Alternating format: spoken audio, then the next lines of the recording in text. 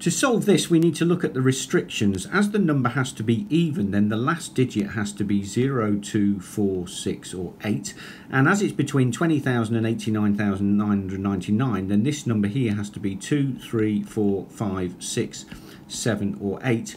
These three numbers can all be anything from 0 to 9. And we need to look at three cases. Case 1 is when this is a 0. And therefore there are 1, because we have one choice for the 0, times by, we have here 7 choices, times by here we have 8 choices, because we have already used 2 of the digits up. Here we have 7 choices, and here we have 6 choices. That's case 1.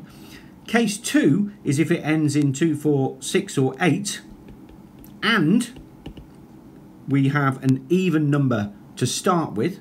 Then basically there are 4 choices here, times even number 2, 4, 6, 8, but take away the one we've already chosen will give us 3 choices, times 8, times 7, times 6. And case 3 is if we have an odd number here and 2, 4, 6 or 8, then we have 4 choices for this one.